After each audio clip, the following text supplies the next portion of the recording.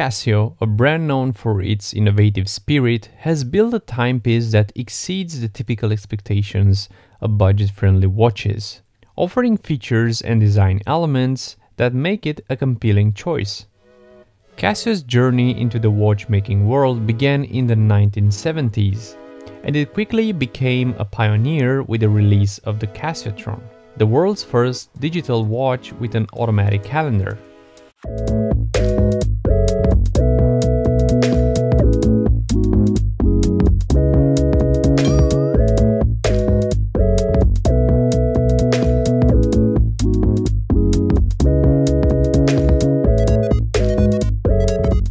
This spirit of innovation continues today with the MTP-S101, showcasing Casio's culture into making affordable watches that keep up with modern tendencies. Despite of the high-end specs that this watch offers, it is still not perfect, having a major flaw that might convince some users to avoid buying it, but more about this a bit later. Firstly, this MTP-S101 is a men's watch. Just like the model number indicates, the M meaning men, and the models that feature the L as the first letter of the code number is mainly made for ladies and for delicate wrist sizes. Wearing a LTP model doesn't mean that you're breaking the rules, but it is more about the size of the watch that is a bit smaller compared with the M models, as Casio usually focuses on unisex models.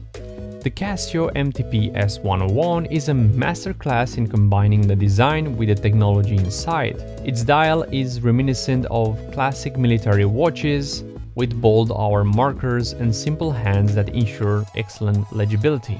For those familiar with the Hamilton Khaki series, the comparison is inevitable. This Casio shares a similar aesthetic with its Swiss-made competitor.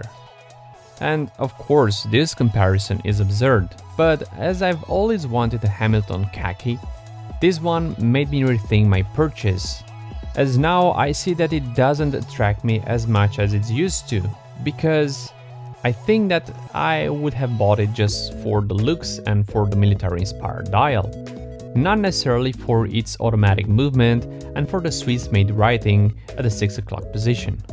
Starting from the dial, the large Arabic numerals from 1 to 12 and the minute markings placed right under the hour numerals indicate a close resemblance with a military field watch.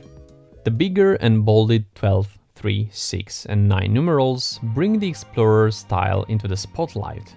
Though here Casio made a huge design mistake to cut the 3 o'clock marker and replace it with a very deeply placed date window that, in this case, being a wide window, disrupts the whole symmetry of the dial.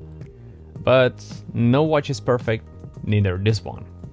This thing being a negative part of the watch, I always choose to find the brighter side of things and don't focus too much on the negative parts when it comes to criticizing watches. But talking about the positive things, the printing is incredibly well made.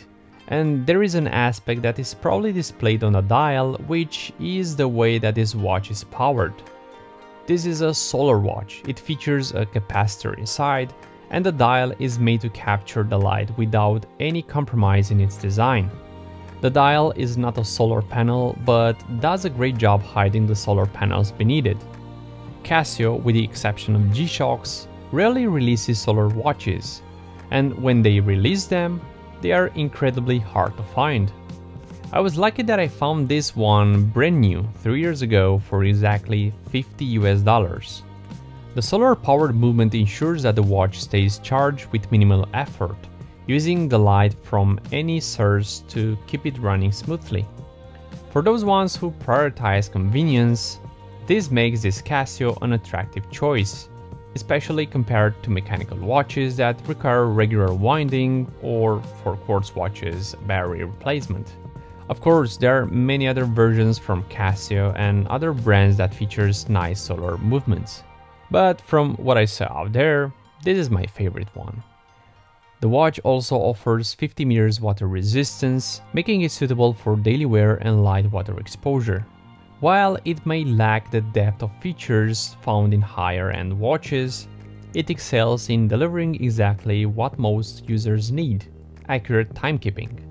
And a pretty comfortable case. With its 39mm case, it strikes an ideal balance between modern and classic sizing, making it comfortable on a wide range of wrist sizes. The watch is available with both stainless steel and leather strap options, enhancing its versatility. Whether you're dressing up for a hiking trip or going casual, this Casio adapts easily.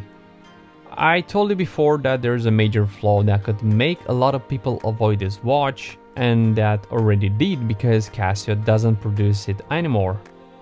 The watch's chrome-plated case adds a polished, sophisticated touch, although it's worth nothing that it doesn't offer the same durability as a solid stainless steel case. This is one area where Casio shows its budget-friendly nature. Although this being considered a minus, I've had it for about 3 years, and being worn mostly when going into the woods where the amount of sweat on my wrist is considerably high, it shows no weakness.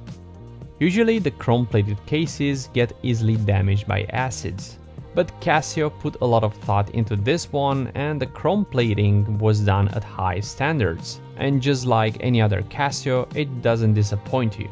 In the same note, it features, as expected, a mineral crystal that is there just to protect the dial and keep the water resistance. But for such construction and material used, I wouldn't expect Casio to use a sapphire. In fact, it would be useless compared to the chrome-plated case. The case shape is built in such way that curves around my wrist, making it, if not the most, but one of the most comfortable watches in my entire collection. The 50mm water resistance are kept by a push-pull unsigned crown and a stainless steel pressed caseback. I've just reminded that speaking of the movement and caseback, I'm pretty sure that they will outlast the longevity of the case and continue ticking even after the chrome will be gone, and only the brass case will be exposed and tarnished by the wearer. On my 6.5-inch wrist size, it fits like a glove, and the 20mm lug width make this watch be easily paired with multiple strap options found on the market. I usually wear it with its original really cheap NATO strap, but from time to time I pair it with a full-size NATO strap or leather. From all these sayings, there are multiple reasons to avoid this watch, but if I were to buy it again, I would buy it over and over again, not for its case specs, but for the movement inside and for the looks of it. Looks great on video, and I hope you see the same thing, but looks even better in person. The patina of the dial markings brings the vintage vibes and military aesthetics forward. I think that Casio didn't want this watch to be their masterpiece at all, but just to show off what they can do and to tease just a bit their customers. Does it really remind you of a Hamilton watch? I don't know exactly, but for me this model cured the need of buying a Hamilton. Because firstly, its design attracted me in buying it, not necessarily its movement and its military history here. They even released other versions with different dials, but this one caught my eye, and this one looked closer to the Hamilton version that I wanted.